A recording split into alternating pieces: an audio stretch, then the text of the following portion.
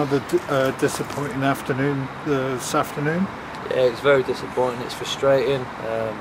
Massive missed opportunity for ourselves. I think we looked at it before, and I've not seen the results yet. But you know, potential, like a lot of potential banana skins really for the big boys. And today wasn't one that I expected us to fall short on, but we were. You know, we were outplayed. I don't think we were outfought in every other game that we've lost this year.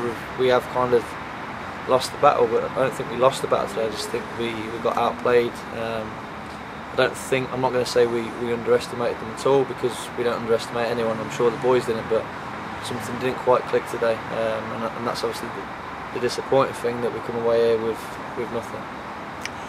There was a real hunger about Dorchester today. Why, I don't know, but they seem to get in behind us quite a lot. That's something that I thought we'd stamped out, to be honest with you. Teams getting in behind us, that was a problem for us, probably for the first quarter of the season, I'd say, to be honest with you. Teams getting in behind us was a big problem. Thought we'd eradicated that and worked on it, but no, you're right, they did get in behind us a lot today. They put a lot of balls in our box. We didn't really deal with that as well as I thought we would, probably as I expected us to. Didn't really get hold of the ball in midfield, and our front two, who normally have got great movement and get in, we just couldn't seem to find that killer pass to obviously get them into them. And again, Paul Walker, I mean, how many times have I mentioned to you this season, has probably kept the score down a little bit, I guess. Again, Paul Walker is, for me, and Clarkey, I know that for a fact, is the best goalkeeper at this level. You know, he got player of the year last year, manager's player of the year, sports player of the year, whatever he got. He had an absolute clear up, to be honest with you, and he's consistent, and that's something that I keep saying to the boys, is consistency. You know, we went on a run, eight unbeaten, I think it would have been today, and I wanted us to get to the 10 mark before, you know, maybe you look at it again, but we got to 8 or 7, I think it was. And now we start again, you know, and obviously our next game's Wednesday in the Reading Shore, and winning's a habit. We haven't ever been beaten twice on the spin, and that's something that I've just said to the boys, that they really need to bounce back now, and we need to see a reaction on obviously Wednesday. That's the important thing, isn't it, when you do get beaten, to show a reaction and try and get a reaction from some of the players. Do you think that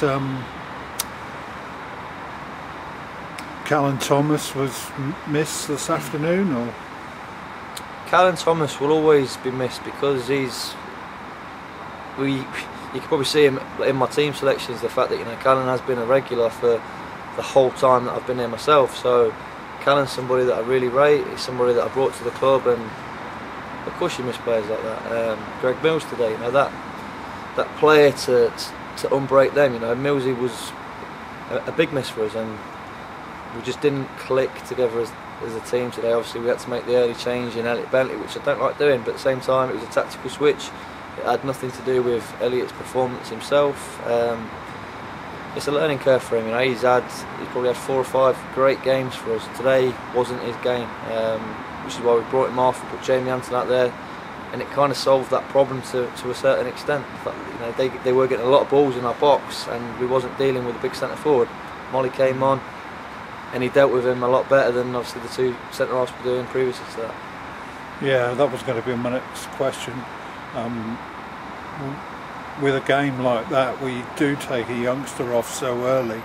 I guess the hard thing has been trying to keep his spirits up and, you know, just nurture him along, really. We did it with Conor Kennedy at Dunstable, and it's not to dig them out at all, and it's not necessarily to protect them, to be honest with you. Like I say, it's a learning curve for the young lads, and as their careers flourish, which I'm sure they will, they'll get tested more and more. Elliot Bentley, I've not lost faith in. Like I say, he didn't get brought off after 30 minutes for performance reasons. It was a tactical switch that allowed me to bring Paul Malone on, and we added that little bit of height, which is why, again, I came on with half an hour to play just to add that height. We couldn't break them down the way we wanted to play football, so we had to go a little bit more direct than I wanted to. Yeah.